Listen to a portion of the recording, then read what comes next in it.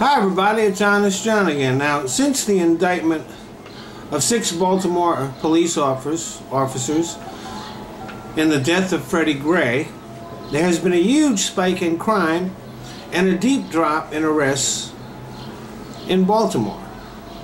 Obviously, the police are not doing their jobs. They can call it a slowdown. What it is its dereliction of duty. A few days ago, an anonymous Baltimore cop interviewed on the news said the people wanted a softer police department, and we've given them that. Now maybe they'll see it our way. I don't think there could be a clearer statement of what is wrong with that department.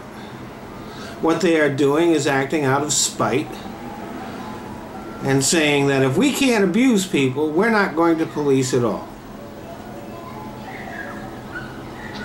It is the equivalent of a temper tantrum, holding their breath until they turn purple. The problem with the Baltimore Police Department is that they are a bunch of thugs and not professional law enforcement officers. And professionalism is what the people of Baltimore demanded. Well, they haven't gotten it yet. And there is nothing to indicate that they will ever get it from these particular police. What the Baltimore police are doing now is a clear indicator that they have no interest in becoming a professional law enforcement agency. They should therefore be disbanded.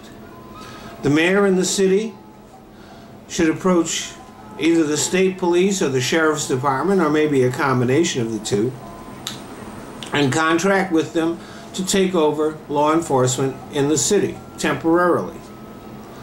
All of the current officers should be fired, and the city of Baltimore should build the police department starting from scratch. Like I said, the citizens of Baltimore did not demand a soft police department.